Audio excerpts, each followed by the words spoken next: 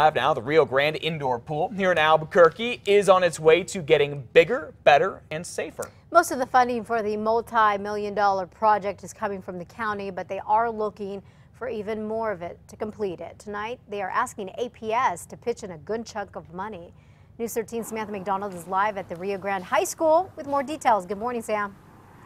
Good morning, Elizabeth. The pool here is used by both the public and the school, and the county will be presenting a funding plan for the pool to APS tonight. They're asking for $400,000 to complete the project. School officials say that is a lot of money, but they do support the cause.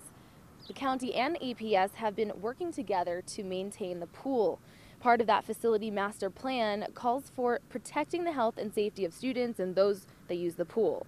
So when the pool started deteriorating, it was shut down back in the fall, drained, and demolished. The new plans for it would not only make the pool safer, but also bigger, in fact, Olympic size for competitions.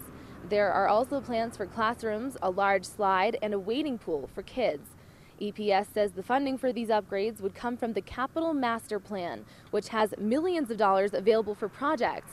While that's no more money than other years, officials say helping out with the pool would not take away money from any existing projects.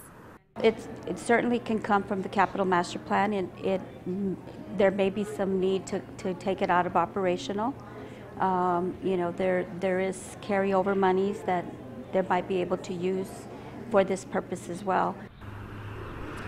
Students say they support the changes and hope it will give them something to look forward to. More kids will come to the pool and swim in it, and we'll spend more time in it.